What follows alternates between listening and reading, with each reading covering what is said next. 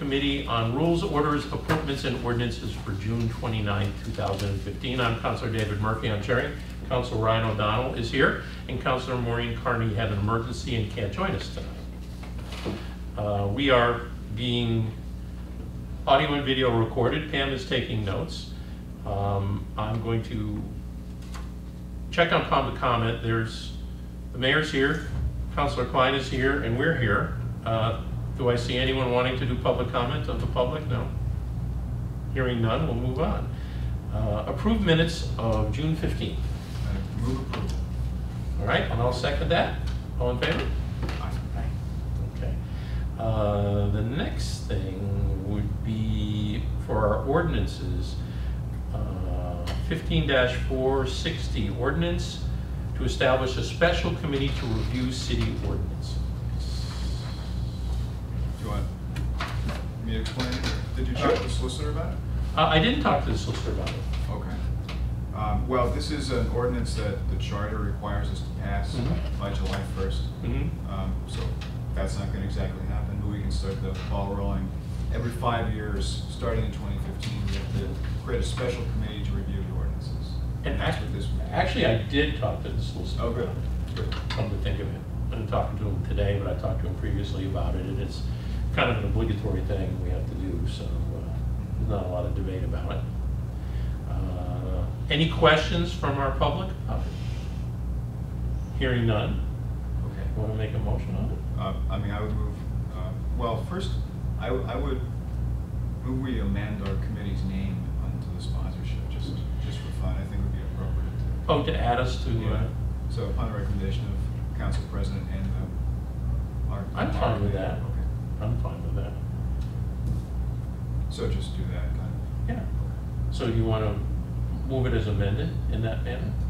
Yes. Okay. So moved. And I'll second it. Okay. I'm sure Councilor Dwight won't mind. I just want to clarify that you're talking about the Committee on Rules, Orders. Yeah. Okay. And the solicitor was fine with the way this is laid out? Yep. Absolutely. So I'll second that. So any more discussion? And no public comment? All in favor? Aye. Good. We got that one done. And then the next one is for parking prohibited all times at a portion in a portion of Crescent Street. And I'm sure you know about this from TNP. Sure. So if you would explain this one then. This was in train station parking a year ago, and we gave it a positive recommendation, and it kind of fell down a crevice or something. And Pam, the council clerk, found it. What it essentially does, it originated with the Department of Public Works. Basically, that part of Crescent Street is very narrow, right at Round Hill Road, and so there was a concern that it was hard to turn. You would essentially have to be in the middle of the street to turn, and so this removed a parking space there. I don't think there's even any signs there anymore, so it may have actually been, the signs may have been removed, but that's all this does. It removes one parking space. And even though it says 84 feet, it's that long because we're talking 20 feet from the intersection and then there's a parking fire hydrant, and then a parking some other stuff, and then but it's one parking Okay. space. And if you're going up Round Hill Road, it's Crescent to the right, correct? To the left. Well, if you're going up the hill. If you're going uphill, it's feet to the left. Correct. Okay, because there's a big multi-family right on the corner. I Right. think they'd probably try and park right up to the corner if they can. Okay. Yeah. It's just So one I could spot. see where that would get missed up. So I move positive approval or positive recommendation of this. Okay. Any comment from the public? No. They don't look very interested in this stuff, so. All in favor? Aye. Aye. Great. There's that one. And then we have an ordinance revising section 31299, providing for violations and penalties. I just kind of make a motion right after that, positive recommendation for this as well. What do you want me to describe it first? All right, well, I'll second that. Okay. And why don't I just read it and then you can comment on it, just because this may interest folks at home. Any person who fails to pay the above prescribed penalty within 21 days of issuance of a ticket shall be subject to an additional penalty of $10 prior to notification with the parking clerk to the Registry of Motor Vehicles of such failure to pay. That's the new language. It replaces any person who fails to pay the above described penalty within 21 days of issuance of a ticket shall be subject to an additional penalty of $10. Failure to pay within 60 days of the issuance of the ticket shall result in notification by the parking clerk to the Registry of Motor Vehicles. Upon such notification, other penalty upon such notification, and this is the way it's written, other penalty of $10 shall be added in addition to any registry surcharge. So the only change I would make is to switch those two. Actually, the first paragraph you read is the current ordinance, and the second paragraph you read is what we're going to replace it with. yeah, well, that's what, I'm sorry, I misread it. Okay. The first thing is the current, and the second one Exactly, is yeah. the new language. Exactly. Although, is that correct? Upon such notification, another penalty of $10 shall be added as registration. Okay, sorry, I just transposed that. Yep. Yep. Okay. So basically, this is one of those that brings us into conformance with reality. This is the process. I'm just updating the ordinance. Okay, to so reflect that. this more accurately reflects what we're doing. Correct. Yeah, this originated with our with Nancy Forrestall, our Oh. parking enforcement officer. Okay, good. That makes more sense.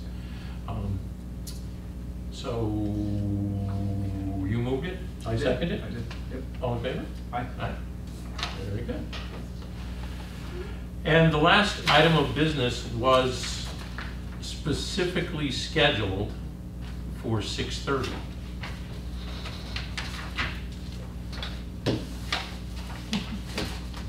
Yes.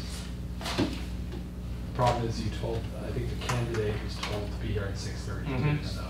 Well, because she was specifically scheduled for 6:30. So, are you gonna go into recess? or- Recess. Yeah, we can recess till 6:30. I move we do that.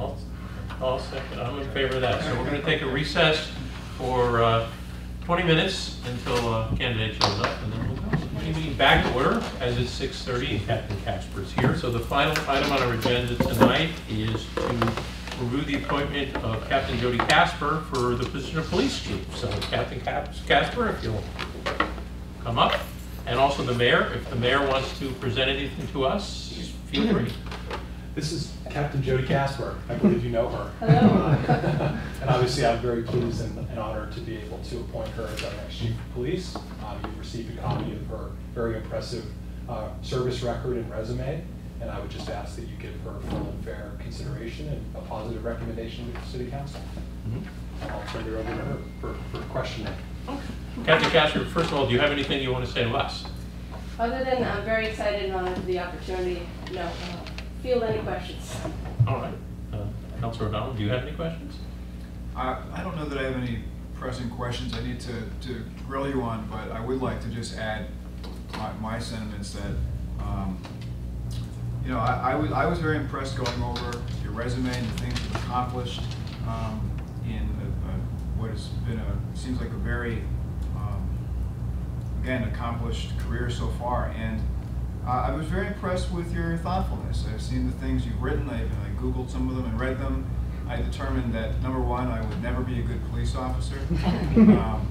But I also determined that you approach this with an innovative spirit, and you seem to take best practices from many different communities and synthesize them. And I think that would be a great thing for the city. So I wanted to note that for the record, and thank you for your service and willing to step up and lead the department.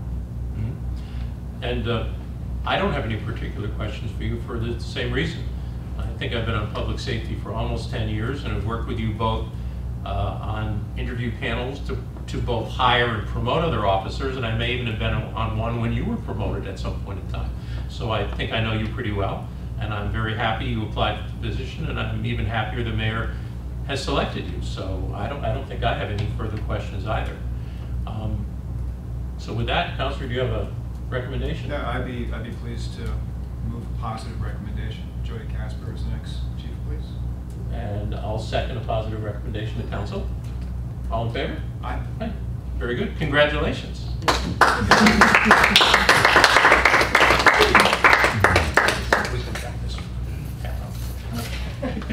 Thank you. And being that that's the end of our agenda, any new business? None. A motion to I move that we adjourn. Second, all in favor? Aye. Thank you, everyone.